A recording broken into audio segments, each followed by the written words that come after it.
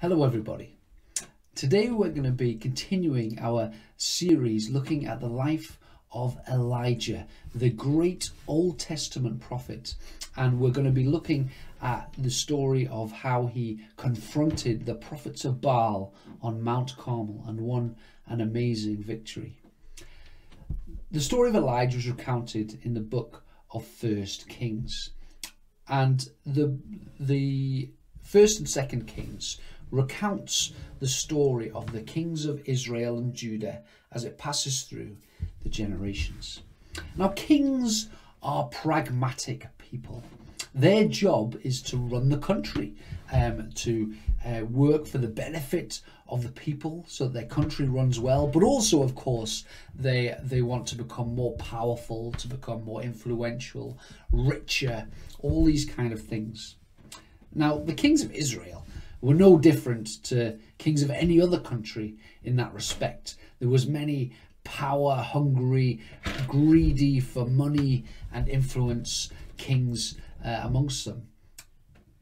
But what made the kings of Israel different is that alongside them they had these people called the prophets, and the prophets' job was to call back the kings and the country in general, the country of Israel in general, I should say, to the covenant relationship which God had established with them under Moses. So every king would have a prophet in their ear saying, no, you shouldn't make an alliance with that country because we rely on God to protect us. Say, no, we shouldn't go and worship that foreign god that supposedly brings sunshine or brings rain or brings whatever it might be, because we have the God who created the heavens of the earth. We have a covenant relationship with him, and he has commanded us to worship him alone.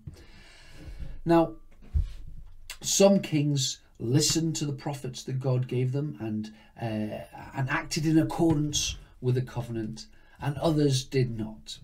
But one of the ones that definitely did not was the king that was around in Elijah's day, and that was King Ahab. And here's what the Bible says about King Ahab. It says, Ahab did more evil than in the eyes of the Lord than any of the kings that came before him. He was the worst of kings. He paid no attention whatsoever to the covenant that Israel had made with God. And yet, while Israel at this time had the worst of kings, they also had the best of prophets. They had Elijah, who was courageously, continually called Ahab and the nation in general back to the worship of God. And it is encouraging that when times get really, really bad, when things look really, really dark, that the truth of God, the gospel, the covenants, they shine all the brighter. That was true in Elijah's day, and it's also true in our day. You may despair sometimes at the direction that society is going in, but the good news is that in dark days, the light of Jesus, the light of the gospel, shines all the brighter. In Elijah's day, there was another major issue. Not only did they have this terrible king who ignored the covenant, but there was a famine in the land. However, these two things were not a coincidence. In fact, famine was a direct result of the unfaithfulness of the king of Israel and the direction that he led the people in. You see, when God made the covenant with Moses, he said, if you are faithful to the covenant, if you worship your God, one true God alone, then I will bless you. And he lists a number of ways which will bless them. But if you don't remain faithful to it, I will curse you. And one of the ways, it says in Leviticus 26, it says, the sky above you will be like iron. The ground beneath you will be like bronze. Your strength will be spent in vain, because your soil will not yield its crops, nor will the trees of the land yield their fruit. It's talking about famine. And there was a famine in the land because the people had not been faithful to the covenant which God had given them. However, there was an answer. There was a way through it. Later on in that very same chapter, here's what God says, verse 40. If they confess their sins and the sins of their father, I will remember my covenant with Jacob, my covenant with Isaac, my covenant with Abraham, and I will remember the land. And it goes on to say he will go back and bless the people just as he originally promised. Elijah knew this, and he wanted to call the people to repentance. But it was tough. You see, everybody was following this foreign god, Baal. Now, Baal, as Dave spoke about last week, Baal was like the rain god or the storm god. People knew that they needed rain because there was a famine in the land. And so what did they do? Well, okay, we'll worship the rain god. Why not? Makes sense. That's the kind of thinking that a pragmatic king might come up with. But Elijah knew it wasn't right. God had called them to be faithful to Yahweh, to the God of Israel. And so he knew that he had to bring the people to repentance and to faith in him. And so he wanted to bring about a massive confrontation between himself and the prophets of Baal. And so we're going to pick up the story in 1 Kings chapter 18, and verse 21.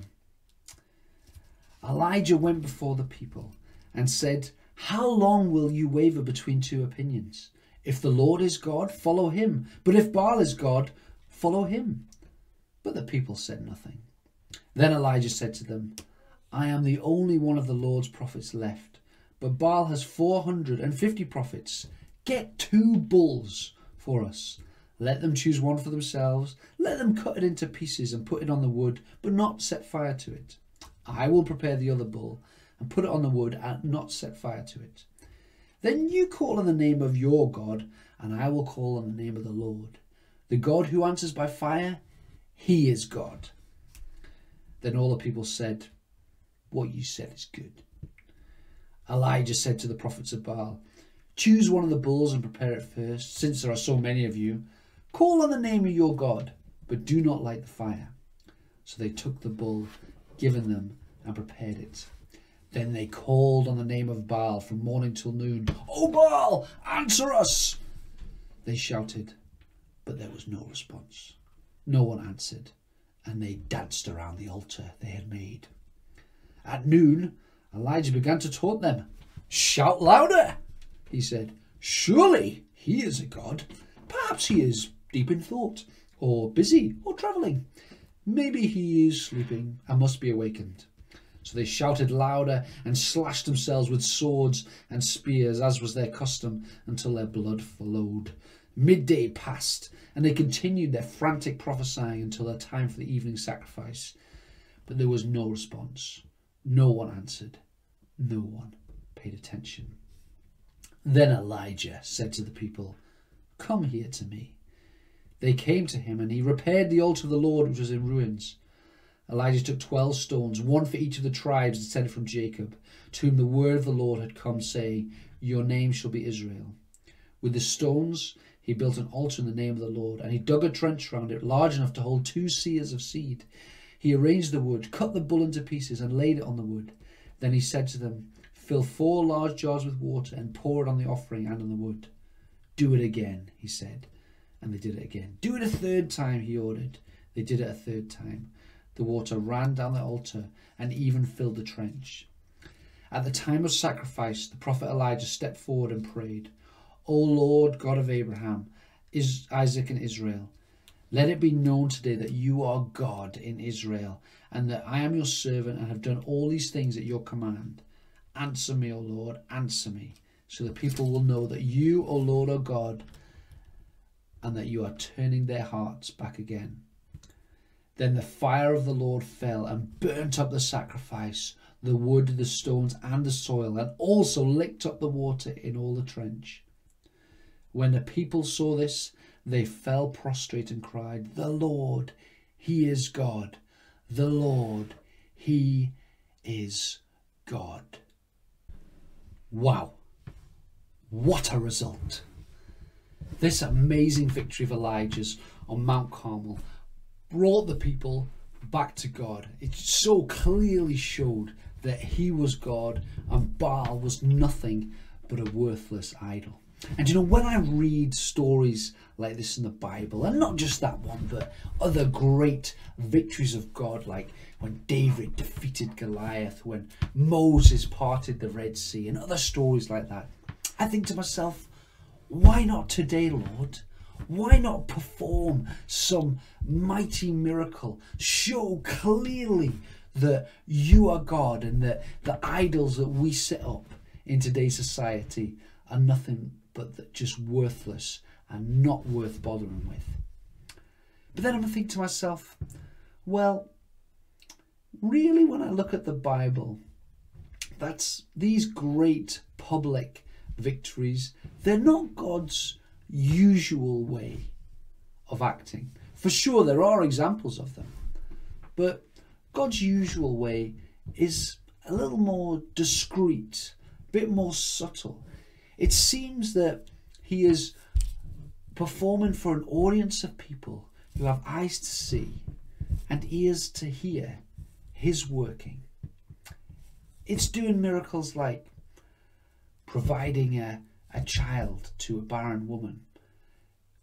It's providing food for a starving widow. As we get into the life of Jesus, it's going discreetly to people's houses and praying for their sick.